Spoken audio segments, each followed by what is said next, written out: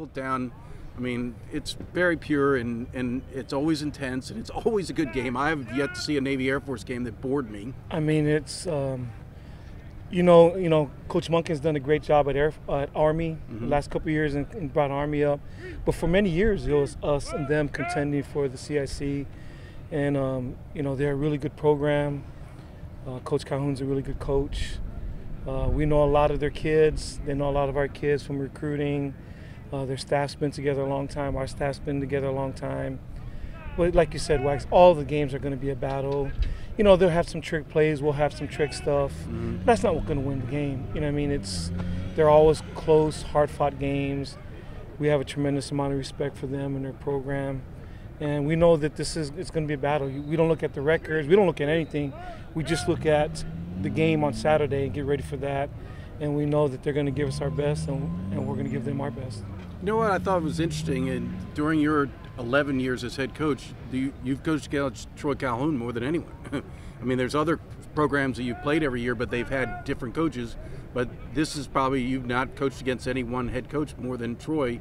Have you gotten to know him pretty well? Do you talk to him on the game days? Would you walk over on the field and say hi? Yeah, we have great conversations because, you know, we talk about similar things, you know, things that they're going through in the hall. And, you know, I ask them questions how they do certain things and vice versa, you know, because we're both at service academies, so we just talk more about stuff off the field. Right. You know, stuff that they have to deal with, stuff that we have to deal with, and how he handles it.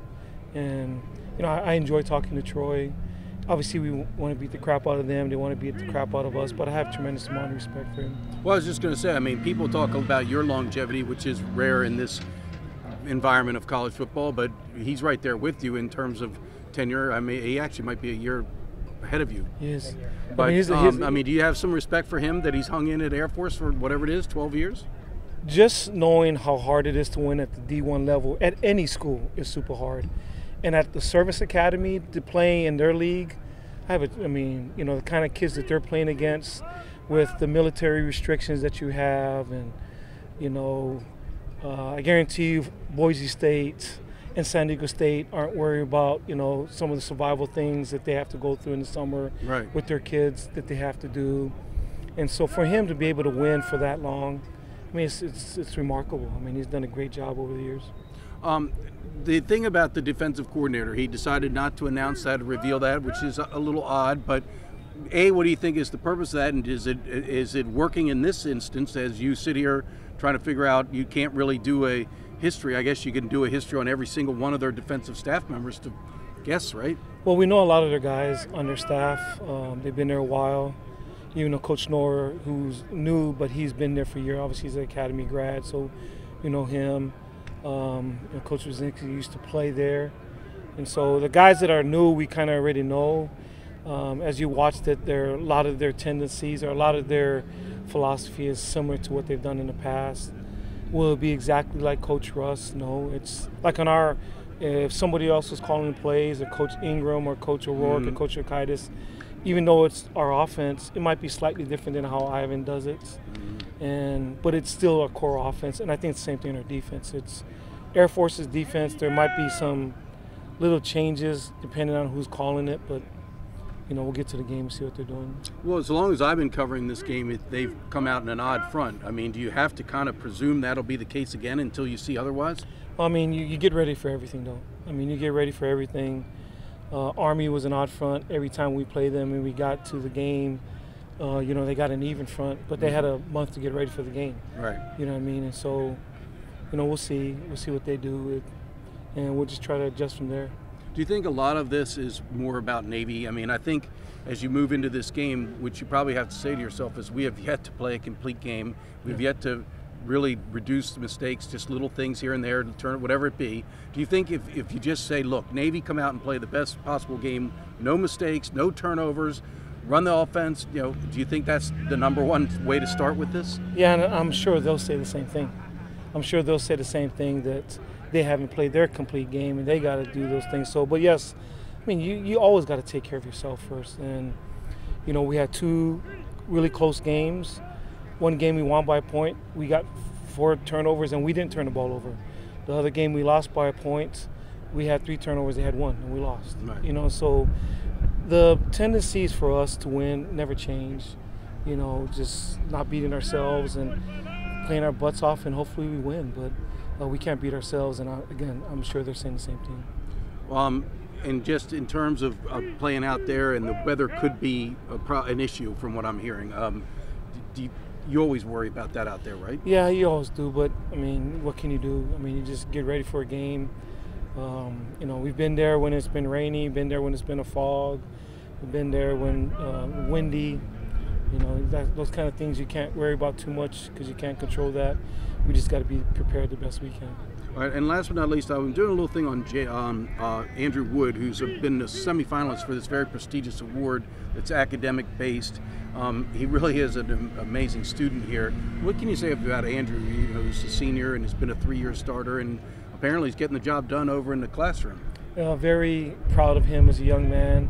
You know, early on he was a high recruit, had SEC offers, had a Mississippi State offer. I mean, so he's one of our more highly recruited kids. Early on, wasn't sure if he wanted to be here. Proud of him, he stuck it out. You know, he's going to be a 4-year starter. Done well in the hall, academically and militarily. I'm just really proud of him, and he's well deserving to be in this, you know, in the running for this honor. But I mean, he's deserved it. He's earned it. I think we're doing some good things. I mean, we play 70, 80 snaps. People aren't perfect. People are going to make mistakes. I think we're doing some good things. We're running the ball, a lot of yards. We're doing great in the red zone. Are we doing good enough? No. Mm-hmm. So we're going to keep coaching them? Yes. But I'm excited about the group. I'm excited about the potential we have. We're playing more guys than we've ever played. We're rotating guys. Is it perfect? No. Does it need to get better? Yes. Are we heading in the right direction? Heck yeah. I was going to say, in terms of the running game in general, I mean, I think coaches, I mean, there's been good signs, right? But it's been inconsistent would probably be the best word. At least that's the word Coach Niumatalolo has used. Right. From your standpoint, how do you get that consistency that you need? Keep coaching them, keep holding them accountable. And the beauty we have now is we have depth. Mm-hmm. So now playing time can be affected. So if we have guys that aren't doing what they're supposed to do, or guys that aren't producing the way they need to produce, then we've got other guys that we can put in. In the past, we've had times where we didn't have that luxury, mm-hmm. where we just kind of had to go with what we had. So, we've made some adjustments to the starting lineup as we've gone. There may be some for this weekend as well. So we're going to keep coaching them. We'll hold them accountable, and obviously playing time depends on it. But overall, I'm pleased with the progress we're making. Mm-hmm. Is it where we want it to be? Probably will never be, but we're heading in the right direction. Last on this topic, we talked about seeing an odd front. A lot of times when you play Air Force, at least traditionally over the years, they've been odd front. Do you feel good about Ford playing odd front? Yeah. I presume he has at some point this season, right? Right. Hawaii was odd front. Trying to think who we played after that. Memphis. He's been covered up. Yeah, he was covered there, and he was covered. Held his own. He's done. Yeah, he's done well. Okay. So yeah, I think so. I think he's going to do well. Okay. Now, with regard to Andrew, obviously the reason I'm doing the story is he's up for that very prestigious award. The Campbell Award. Right. I mean, it shows what a good scholar athlete he is. Can you kind of talk about that with Andrew? Right. He's, to be honest with you, he's kind of everything you look for in a service academy football player, in a Navy football player. He's smart. He does great in the classroom. He tries his best on the football field. He's a really good football player. I mean, I don't know the exact numbers, but he's in his 3rd year as a full-time starter. He's played in every game of his career here. I think played special teams as a freshman. So I'm pleased with, everything he does, from his play to the kind of person he is, what he stands for. He's a great representative for the academy and our football team. I know you recruited Andrew, and he had some pretty big offers, SEC, Big Ten schools. What made you even think, hey, we can get this kid? Right. And how did you get this kid out away from, obviously big Power 5 conference teams? For one, he had an interest in the Naval Academy. So he came to camp here. He's got an older brother that's a graduate of the Coast Guard Academy who played there. I think he'll tell you he's always wanted to fly. Mm-hmm. So his interest, and I think we had the things that he was looking for, and we recruited him hard. And I think after visiting a few times and coming to games, I think that he realized this was kind of what he wanted to do.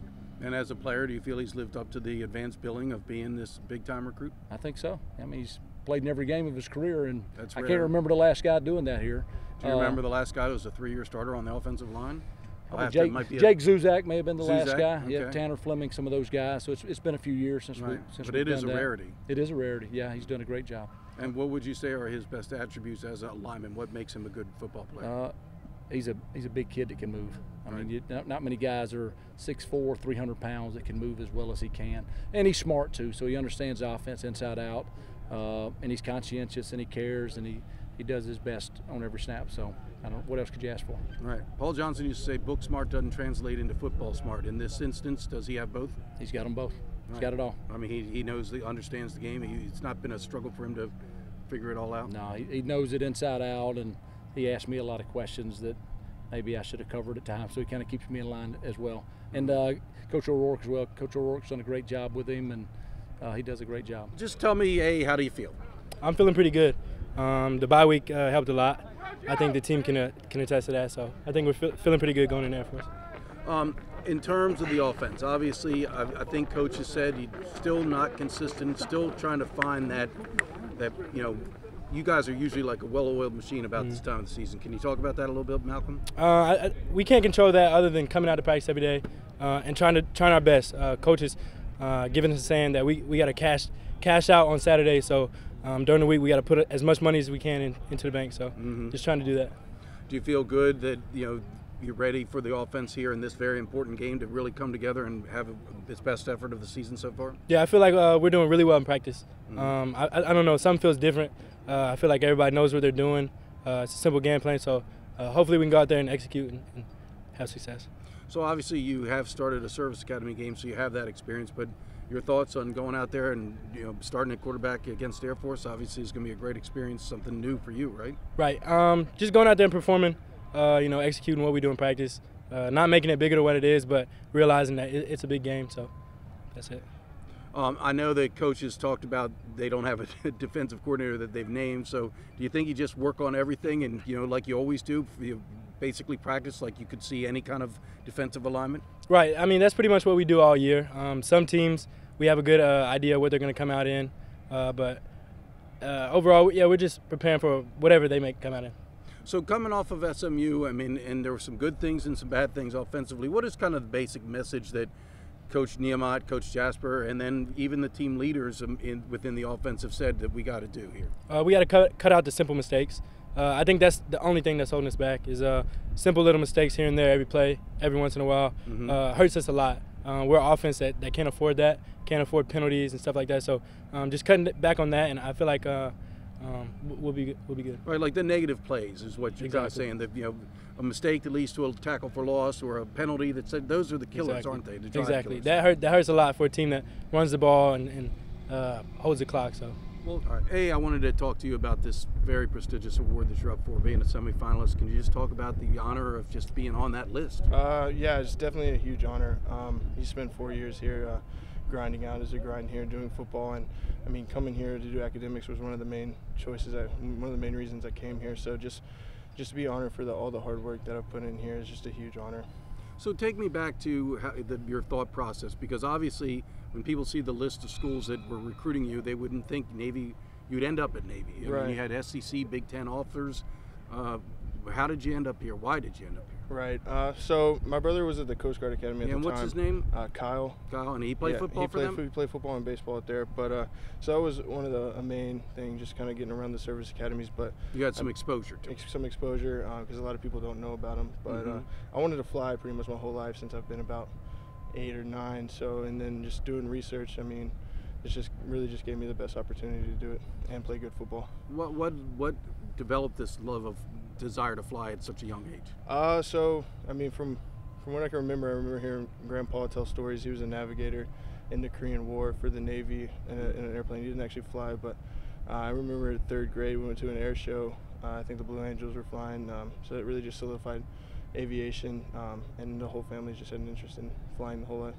So was there, I mean, if you weren't here, where do you think you would have ended up? I think Vanderbilt was listed as a school that you kind of chose Navy over, but have you ever really thought about if you weren't here, which one you would have ended up at? It's hard to say. Each one brought different aspects to the table, but I'd probably say Purdue. Really? Yeah, I'd probably end up there. And in terms of, when we talk academics, your major again, remind me? It's operations research. Which is what? I get that question a lot. Because I have no clue. What it comes down to, a lot of the ways I describe it to people is like industrial engineering. You'll hear that a lot of places. UPS, FedEx, optimizing, maximizing, just different equations, trying to figure out logistically how to do stuff. So do you want to go to the supply school? No, I definitely want to do aviation, but that's just obviously right, because that's what what you're talking about would translate to that. Right. What on the aviation note? I mean, you're a big guy. I don't know what the rules are. Have they told you about it? I mean, are they gonna let you fly? They'll definitely let me fly. So just doing pre-coms last year, figuring out. So as far as what I want to fly, I don't know. So I think it's about 6 weeks until we find out service selection. So we'll see then. Okay. So, but all you do is put in naval aviation, and the other stuff gets sorted out later. If you get that assignment, then they'll start talking about what could end up happening. Right. Yes, sir. Coach Niumatalolo said that early on he wasn't sure if you really wanted to be here. Can you talk about what he meant by that? I mean, it's a struggle. I think that's something a lot of people that come through here face. But it's just everybody's own journey. You just rely on the family. My brother, my mom, my fiance just helped me through. Just everybody here, people on the football team, just anybody could help me. So I mean, I think that's something everybody goes through, and as you go through that, you kind of see on the back end that everything's worth it. How have you been able to maintain such a high GPA while playing football, doing all the military that's asked of you?